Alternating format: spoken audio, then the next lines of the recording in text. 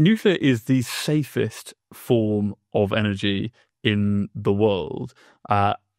Far more people die from the pollution from coal-fired power stations, but genuinely more people have died from installing solar panels on roofs and falling off, and from building wind turbines than have ever died as a result of nuclear power.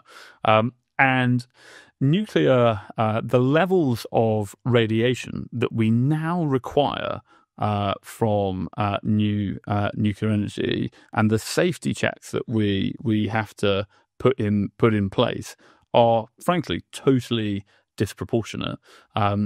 If there was a total meltdown, the worst case scenario, if there was a total meltdown at Hinkley Point C, the radiation levels that people locally would be exposed to are the same that if you and I went on a weekend trip to Cornwall.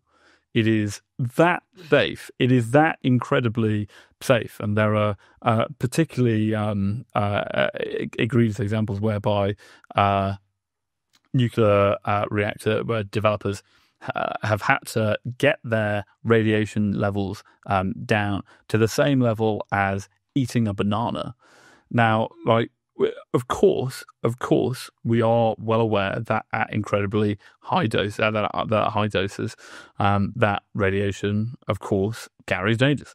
But we've effectively gone so far in reducing radiation risk to such a low level that we aren't making a rational assessment of cost and benefit and risk.